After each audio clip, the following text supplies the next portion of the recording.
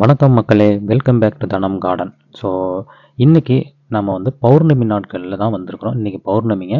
இந்த பௌர்ணமி நாளில் நாம் இந்த கோவிலுக்கு எதுக்கு வந்திருக்கோம் அப்படின்னு பார்த்தீங்கன்னா, ஒரு முக்கியமான ஒரு விசேஷம் வந்து இங்கே பண்ணுறாங்க. ஸோ இந்த விசேஷம் நம்ம வேறு எங்கேயுமே எந்த கோயில்லையுமே பார்த்துருக்க முடியாது. அது வந்து என்ன அப்படிங்கிறத நாம் இன்றைக்கி பார்க்கலாங்க. அதை தான் ஃபுல்லாக நம்ம பார்க்க போகிறோம். ஸோ இது வந்து ஒரு பெரிய விழாவாகவே பண்ணுறாங்க இந்த பௌர்ணமி நாட்களில். ஸோ இந்த நிலாவுடைய வெளிச்சத்தில் அவ்வளோ அழகாக ஒரு அற்புதமாக வந்து ஊர்வலம்லாம் எடுத்துகிட்டு போயிட்டு ரொம்ப கிராண்டாக வந்து பண்ணியிருக்கிறாங்க. ஸோ இந்த கோவில் வந்து எங்கே இருக்குது அப்படிங்கிற டீட்டெயில் எல்லாமே நான் சொல்கிறேன். இந்த விசேஷம் பண்ணுறதுனால நமக்கு என்னென்ன பலன்கள் கிடைக்கும் அப்படிங்கிறது எல்லாமே வந்து அர்ச்சகர் வந்து விளக்கமாக நமக்கு எல்லாமே சொல்லுவார். ஸோ நாம் அதையும் பார்க்கலாங்க. ஸோ அதுக்கு முன்னாடி நம்ம சேனலுக்கு இப்போ தான் நீங்கள் புது வியூவர்ஸாக இருந்தீங்கன்னா மறக்காமல் நம்ம சேனலை எல்லோரும் சப்ஸ்கிரைப் பண்ணி வச்சுக்கோங்க.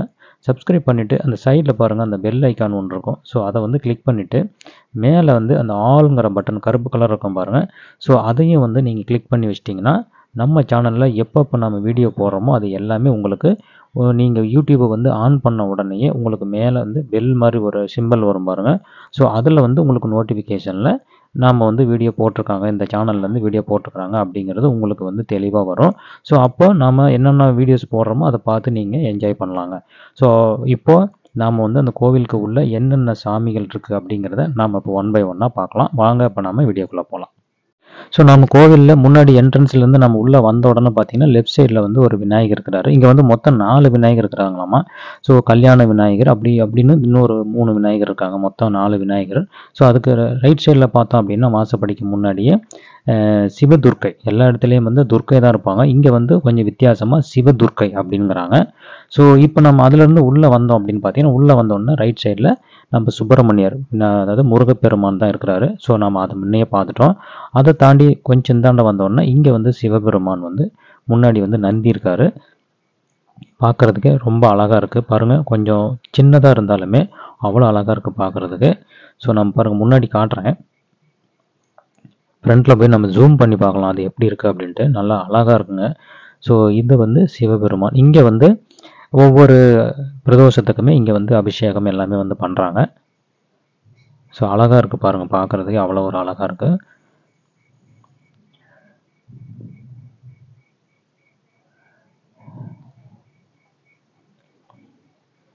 ஸோ நம்ம இதை பார்த்த உடனே இதை பார்த்துட்டு இந்த பக்கம் வந்தோம் அப்படின்னு பார்த்தீங்கன்னா இந்தாண்ட சித்து மாரியம்மன். இந்த கோவில் வந்து சித்து மாரியம்மன் கோவிலுங்க. ஸோ இந்த கிட்டத்தட்ட இந்த கோவில் வந்து ஒரு 65லேருந்து ஒரு 70 வருஷம் பழமையான ஒரு அற்புதமான கோவில். இப்போ வந்து சாமிக்கு வந்து அபிஷேகம்லாம் பண்ணி அலங்காரம் பண்ணிகிட்ருக்காங்க. ஸோ அந்த அலங்காரம் பண்ணிகிட்ருக்காங்க. இந்த பக்கம் சைடில் பார்த்தீங்கன்னா உற்சவர் வந்து அம்மா வந்து சித்து மாரியம்மன் வந்து இந்த பக்கம் இருக்காங்க. ஸோ அதை தான் வந்து இப்போ ஊர்வலம் எடுத்துகிட்டு போகிறதுக்கு இப்போ ரெடியாக இருக்காங்கங்க. ஸோ அந்த ஊர்வலம் எடுத்துகிட்டு போகிறதுக்கு ரெடியாக இருக்காங்க. ஸோ அதை வந்து நம்ம ஒன் பை ஒன்னாக பார்க்கலாங்க. ஸோ இன்னும் வந்து உள்ள எல்லா சாமியுமே இருக்குது. அதாவது ஹயக்ரீவர் இருக்கிறாரு. இந்த நான் சொன்ன மாதிரி 4 கல்யாண விநாயகர் இருக்காங்க. அப்புறம் இந்த தட்சிணாமூர்த்தி. இந்த சப்த கன்னிகள் பார்த்தீங்கன்னா ஒவ்வொருத்தருமே வந்து தனித்தனியாக தான் இருப்பாங்க எல்லா கோவில்கள்லையும். இங்கே வந்து ஒரே கல்லால் ஒவ்வொரு உருவமாக வந்து செதுக்கப்பட்ட சப்த கன்னிகள் வந்து வரிசையாக வந்து ஒரே கல்லான சப்த கன்னிகள் வந்து கொஞ்சம் வித்தியாசமாக இருக்குது. இந்த பக்கம் வந்து ஒரு விநாயகர் இருக்கார். ஸோ அப்படியே நம்ம வெளியே வந்தோம் அப்படின்னு பார்த்தீங்கன்னா பைரவர் இருக்கிறாரு. ஸோ அதுக்கு அந்தாண்ட பார்த்தீங்கன்னா அங்கே ஒரு விநாயகர் இருக்கார். அதுக்கப்புறமா வராகி அம்மனுடைய விக்கிரகம் வந்து இப்போ புதுசாக ஒன்று வைக்க போகிறாங்க. அது வந்து இப்போ ரெடி ஆகிட்டுருக்கு. ஸோ இவர் வந்து ஒரு விநாயகருங்க. ஸோ இத்தனை கடவுள்களும் வந்து இந்த கோவில்களில் இருக்காங்க. ஸோ இதுக்கு மேலே அர்ச்சகர் வந்து இந்த கோவிலை பற்றி என்ன சொல்கிறாரு அப்படிங்கிறது நாம் இப்போ கேட்கலாம் வாங்க. அன்பு சார்ந்த பெரியோர்களே, தாய்மார்களே, பக்த கோடிகளே, நமது சித்துமாரியம்மன் திருக்கோவிலில் பழைய சூரமங்கலம் சுமார் 60 ஆண்டுகளாக பழமை வாய்ந்த இந்த கோவிலில் இப்பொழுது புதிதாக ஒவ்வொரு பௌர்ணமி அன்றும் மாவிளக்கு ஊர்வலம் சுவாமி அம்பாளை கிரிவலம் வருவதாக ஒரு ஐதீகம்.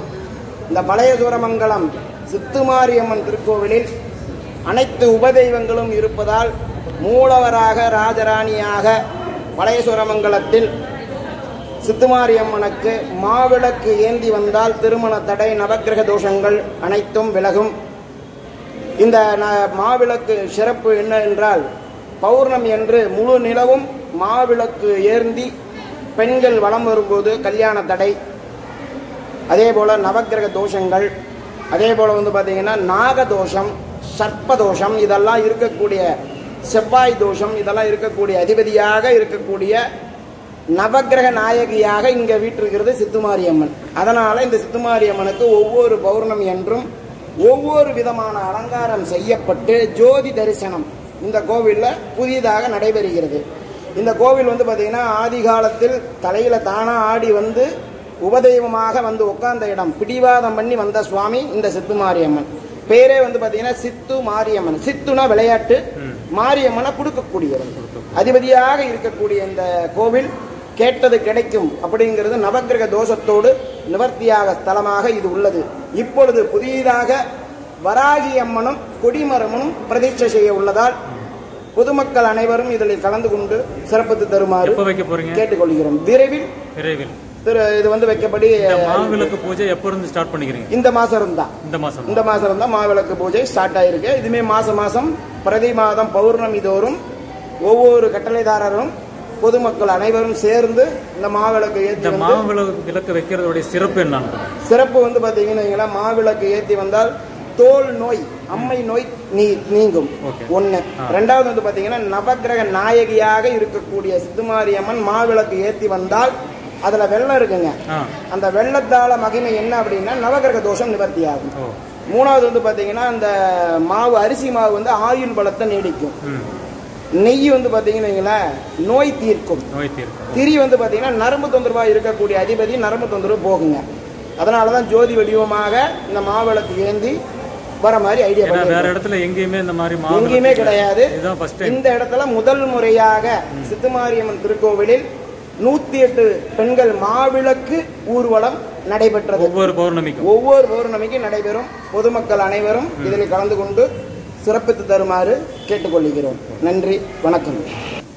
சித்துமாரியம்மன் திருக்கோவிலில் விரைவில் வராகி அம்மனும் கொடிமரமனும் வருவதால் பொதுமக்கள் அனைவரும் மக்கள் கேட்ட இணங்கி வராகி அம்மன் இங்க தனியா பிரதிஷ்ட வரதால் இருக்குது. அதே போல நம்ம சித்துமாரியம்மன் கோவிலில் வந்து பாத்தீங்கன்னா உபதெய்வமாக அனைத்து தெய்வமும் உண்டு. என்ன அப்படின்னு கேட்டீங்கன்னா பிரதானமாக சித்துமாரியம்மன், சிவன் இருக்காரு. நம்ம கோயில வந்து பாத்தீங்கன்னா எங்கேயுமே வந்து தம்பதியாக தான் சிவன் இருப்பாரு. இங்க பிரம்மச்சாரியா இருப்பாரு. காசியில எப்படி இருப்பாரோ அப்படியே இங்க இருப்பாரு. அதனால இங்க வந்து சித்தேஸ்வரர் சுவாமி, சித்தேஸ்வரர் சாமி, சித்துமாரியம்மன், சித்தி விநாயகர், சித்து சுப்பிரமணியர் எல்லாமே இந்த சித்து இடத்துல தான் வரும். பண்டிகை சித்திரை மாசம் தான் வரும். ஏன்னு கேட்டீங்கன்னா சித்திரை 1ஆம் தேதி சாமி ஆடிக்கிட்டே வந்து இங்க உட்கார்ந்தது தான் அந்த சுயம்பு. கீழே இருக்கிற சுயம்பு தன்னால ஆடிக்கிட்டு வந்து இங்க உட்கார்ந்தது தான் இந்த சுயம்பு. இந்த கோவில் வந்து மிக விசேஷமாக குண்டம், அக்னி குண்டம் பண்டிகை சிறப்பாக செஞ்சிட்டு இருக்கிறாங்க. 30 நாளும் திருவிழா தான். சித்திரை மாசம் 1 தேதியில ஆரம்பிச்சு 30ஆம் தேதி வரைக்கும் சிறப்பு பூஜைகள் அனைத்தும் நடைபெறும். இதுல வந்து பாத்தீங்கன்னா இப்ப புதுசா ஒரு அறக்கட்டளை சார்பாக என்ன சொல்லியிருக்காங்க அப்படின்னா, வராகி அம்மனை பிரதிஷ்டை செய்யும் போது மக்கள் தங்களால என்னென்ன பொருள் உதவியோ எது கொடுத்தாலும் இது எல்லாம் கூட்டா சேர்ந்து தான் செய்யணும் அப்படின்னு சுவாமி கேட்டு இணங்க கோவில் நிர்வாகம் பூரா இதை செய்யறாங்க. அதனால அதே போல வந்து பாத்தீங்கன்னா 5000 ரூபாய்க்கு மேல கொடுத்தாங்கன்னா கல்வெட்டுல பேர் பதிக்கப்படும் அப்படின்னு சொல்லியிருக்காங்க. வராகிக்கு கொடிமரம் அப்படிங்கிறது என்ன அப்படின்னு கேட்டீங்கன்னா, மனிதனாக ஆணி வேறாக இருக்கக்கூடிய தொப்புள் கொடி கொடிமரம் ஒரு கோவிலுக்கு மிக முக்கியமான ஒன்று. உள்ள சுவாமியை பாக்குறதும் கொடிமரத்தை பார்த்து கும்புறதும் ஒண்ணுங்க. அதனால இப்ப வந்து புதிதாக சித்துமாரியம்மன் திருக்கோவில் அந்த கொடிமரம் வருவது 18-19 அடியில சுவாமி கொடிமரமாக வராது. இந்த சுவாமி வந்து பிடிவாதம் பண்ணி உட்கார்ந்த சுவாமி. அதனால ரொம்ப ஆரவாரமாக என்ன கேட்கிறோமோ நம்ம கிட்ட கூட வந்து விளையாடிக்கிட்டே நமக்கு அருளை கொடுக்கும்.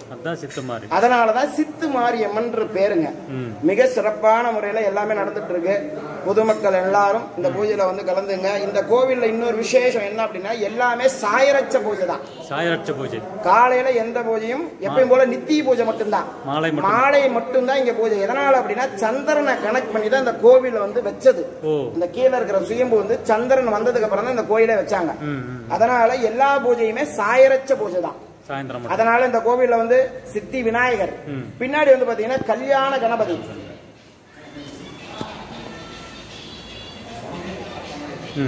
பின்னாடி வந்து பாத்தீங்கன்னா கல்யாண கணபதி. கல்யாணம் ஆகாதவங்க எல்லாம் மார்கழி மாசம் வந்து நிறைய பேர் தண்ணி ஊத்துவாங்க. அப்படியே சுத்தி வந்தா படிப்புக்கு அதிபதி. இந்த பக்கம் ஸ்கூல் அதிகமா இருக்கிறதுனால லட்சுமி அயகிரிவர், அந்த பக்கம் இருக்காரு. பின்னாடி இருக்கிற லட்சுமி. இங்க தலைவிரிச்ச மரம் அப்படிங்கிறது வில்வ மரம், அகல வில்வம் இங்க வந்து இருக்குது. அதே போல ருத்ராட்ச மரம் எங்கேயுமே வரல. இந்த சித்துமாரியம்மன் திருக்கோவில பின்னாடி ருத்ராட்ச மரம் ஒண்ணு இருக்கு. ஆனா இன்னும் ருத்ராட்சம் காய்க்கல. ஆனா ருத்ராட்ச மரம் பனி பிரதேசத்துல வரும். இந்த இடத்துல தலைவிரிச்ச மரம், நம்ம வில்வ மரம், அகல வில்வ மரம் சொல்லுவாங்க. 7 வில்வம் வர்றது நம்ம கோயில்ல இருக்குதுங்க. விசேஷமானது, மருத்துவ குணம் கொண்டது. அதே போல அது அப்படியே வந்தோம்னா எல்லா இடத்துலயுமே வந்து பாத்தீங்கன்னா விஷ்ணு துர்க்கை இருப்பாரு. இங்க சிவதுர்க்கை இருக்கு. சிவதுர்க்கை. அதே போல வளம்புரி விநாயகர் இருக்காரு. இந்த கோவில இன்னொரு சிறப்பு என்னன்னு கேட்டீங்கன்னா 5 விநாயகர் இருக்காரு. என்னென்ன விநாயகர்? சித்தி விநாயகர், வளம்புரி விநாயகர், மூல கணபதி, கல்யாண கணபதி, பிரதிஷ்ட கணபதி. கல்யாண கணபதி திருமணம். ஆமா, அதெல்லாம் பின்னாடி நடக்குதுங்க. அது போல அடுத்தது வந்து பாத்தீங்கன்னா நவகிரகங்கள். இந்த கோவில் இன்னொரு சிறப்பு என்னன்னு கேட்டீங்கன்னா கால பைரவர் அப்படிங்கறது சிறப்புங்க. ஆஞ்சநேயர் தனியா இருக்காரு. நவகிரக தோஷங்கள் அனைத்தும் நிவர்த்தி ஆகுதுங்க. அதே போல எந்த இடத்துலயுமே சப்தமாதா ஒரே கல்லுல எங்கேயுமே கிடையாது. இங்க சப்தமாதா ஒரே கல்லுல 7 முகத்தை கொண்டு இருக்கு. ஒவ்வொரு கோவிலும்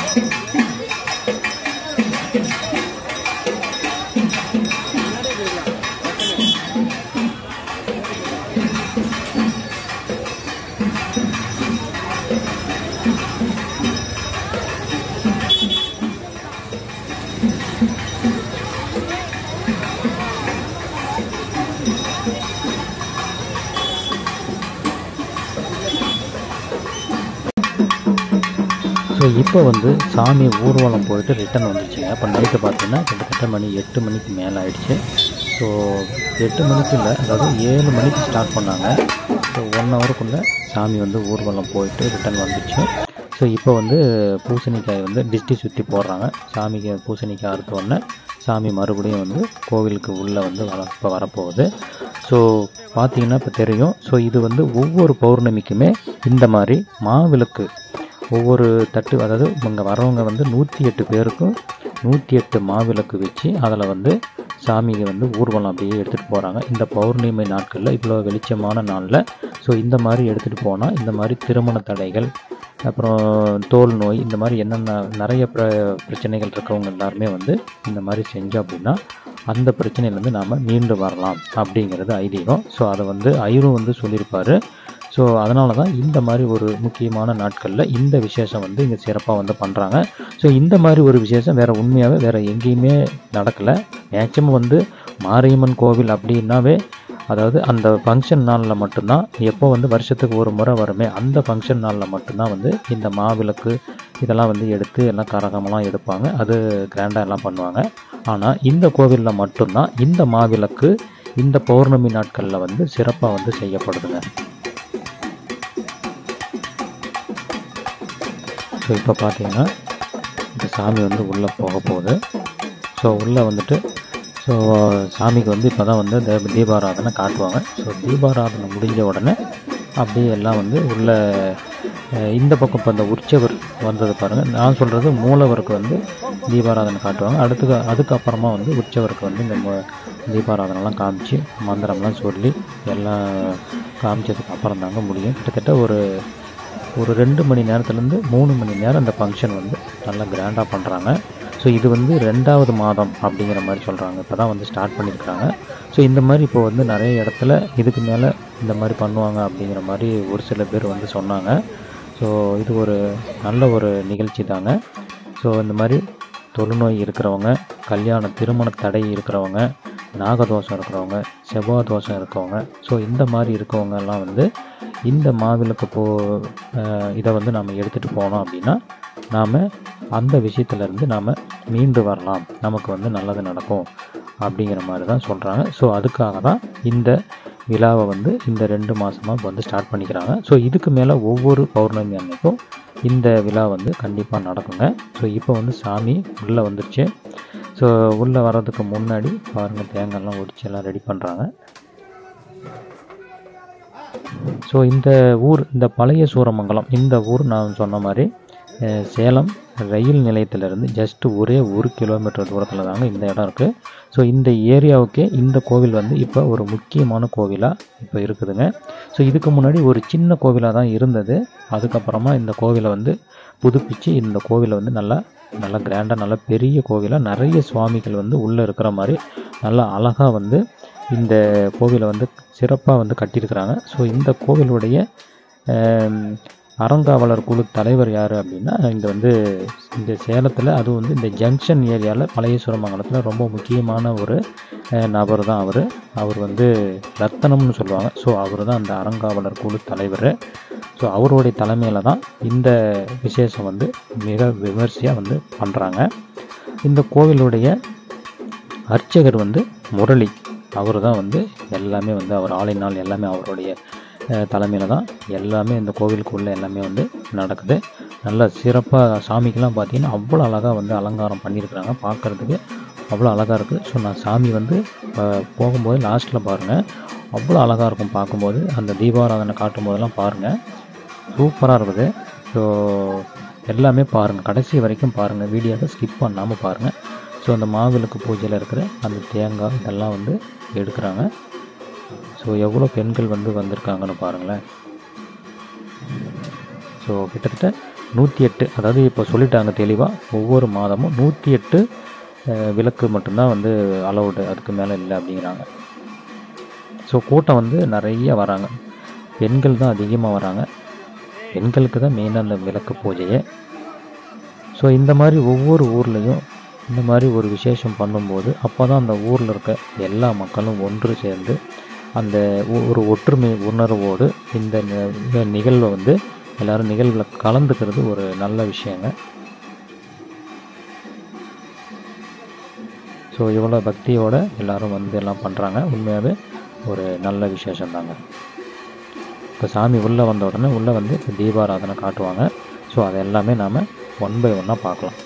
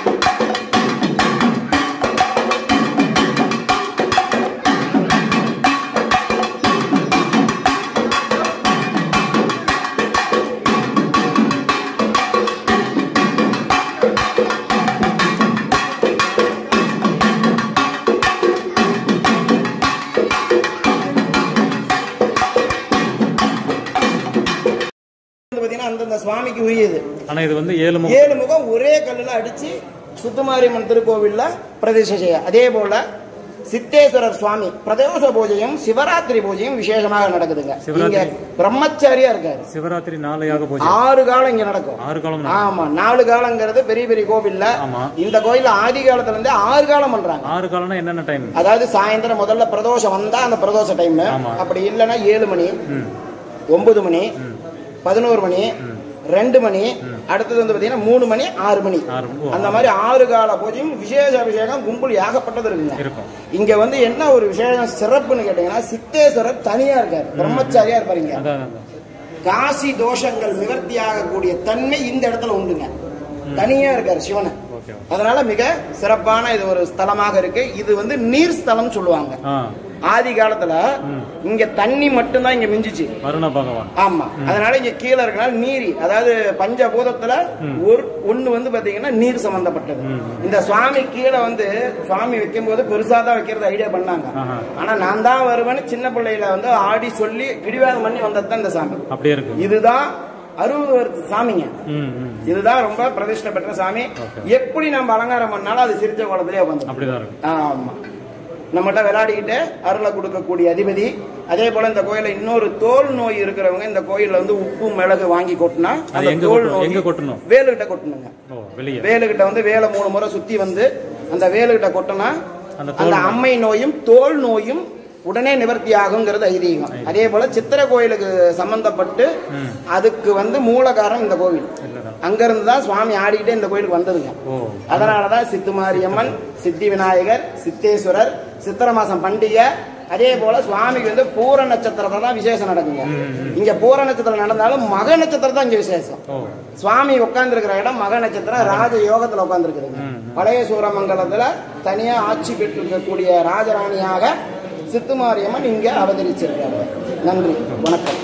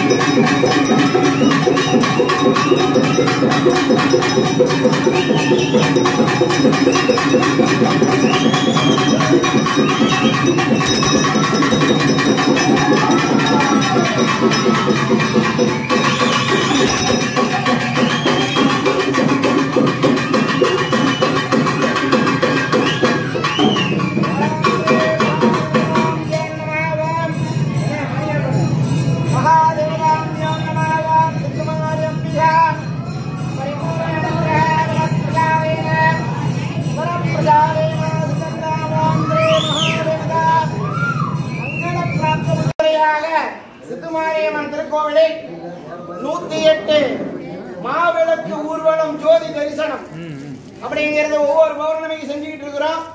எல்லாருமே இப்ப எப்படி ஆதரவு கொடுத்தீங்களோ அதே போல ஒவ்வொரு பௌர்ணமிக்கும் நம்ம கோவில்ல வந்து சிறப்பான ஆதரவு கொடுத்து யாரால் மாவிளக்கு எடுக்கிறோம் அவங்களுடைய பிரார்த்தனைகளை சொல்லி அந்த மாவிளக்கு எடுக்கிறது தான் இந்த மாவிளக்கு போட்டுருக்குதுங்க.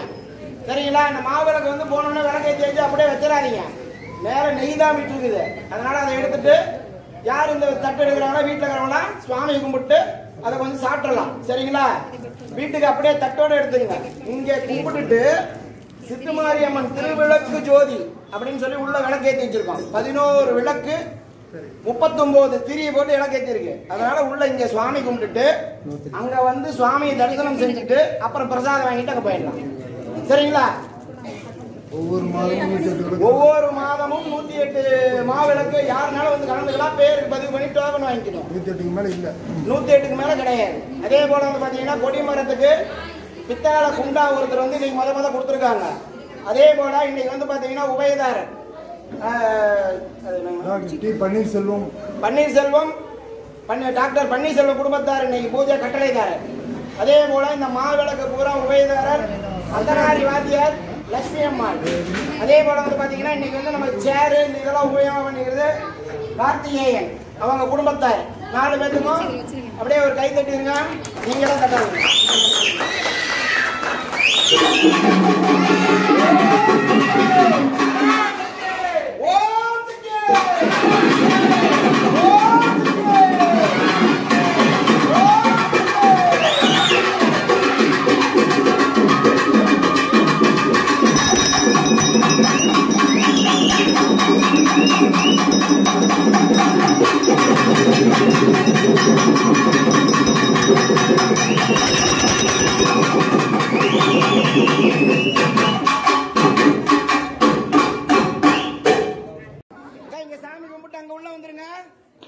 இப்போ உற்சவருக்கு வந்து தீபாராதனை முடிஞ்சிருச்சு.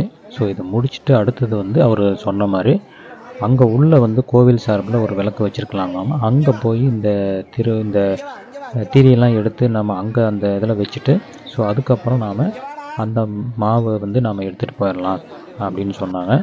ஸோ அதான் பாருங்கள் எல்லாம் வச்சுட்டு இப்போ நேராக அங்கே உள்ளே வந்து மூலவருக்கு இப்போ தீபாராதனை காட்ட போகிறாங்க. ஸோ அதுக்கு தான் எல்லாருமே இப்போ அங்கே உள்ளே போகிறாங்க. ஸோ இது முன்னாடி இருக்கிற இந்த ஹால் தாங்க, இந்த பெரிய ஒரு ஹால் இருக்குது. இப்போ வந்து தீபாராதனை காட்டுறாங்க. எல்லோரும் பாருங்கள்.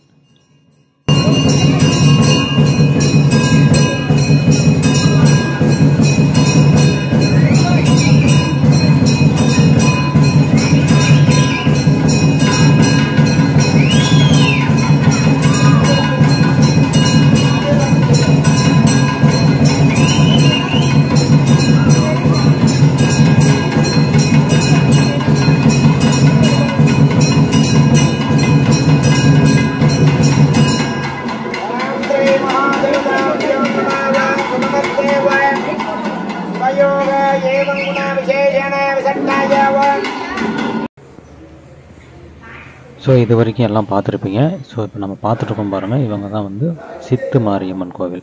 ஸோ இந்த கோவில் கரெக்டாக எங்கே எக்ஸாக்டாக லொக்கேட் ஆகிருக்கு அப்படின்னு பார்த்தோம்னா சேலம் ரயில் நிலையத்திலிருந்து ஜஸ்ட் 1 கிலோமீட்டர் தூரத்தில் தாங்க இந்த கோவில் இருக்குது. அதாவது ரயில் நிலையத்திலேருந்து ரைட் சைடு நம்ம பார்த்தோம் அப்படின்னா சூரமங்கலம் அப்படின்னு சொல்லுவாங்க ஜங்ஷன். அதே வந்து அந்த ரயில் நிலையத்துக்கு பேக் சைடில் லெஃப்ட் சைடில் நாம் எடுத்துக்கிட்டோம்னா இது வந்து பழைய சூரமங்கலம் அப்படின்னு சொல்லுவாங்க.